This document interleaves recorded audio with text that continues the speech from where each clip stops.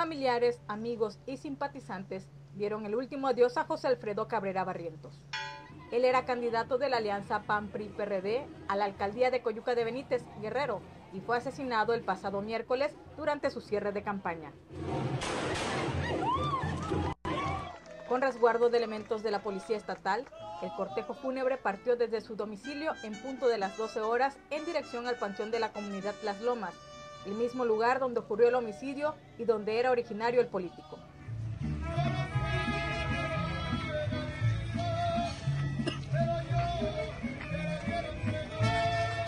Con mariachis y porras, fue como los simpatizantes de la alianza acompañaron los restos del candidato. A manera de homenaje, la mayoría portaba la playera que utilizaron durante la campaña, que incluye la leyenda "Coyuca merece más".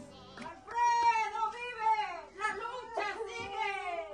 ¡Alfredo vive! ¡La lucha sigue! Con la exigencia de justicia, le dieron el último adiós y fue notoria la ausencia de los dirigentes de los partidos políticos que postularon a Cabrera Barrientos a la alcaldía de Coyuca de Benítez. Mientras avanza la investigación sobre el móvil del crimen, hasta hoy se sabe de la detención de Abel N. y Janaí N., quienes acompañaron al mitin al joven agresor que murió en el lugar, identificado como Raimundo N.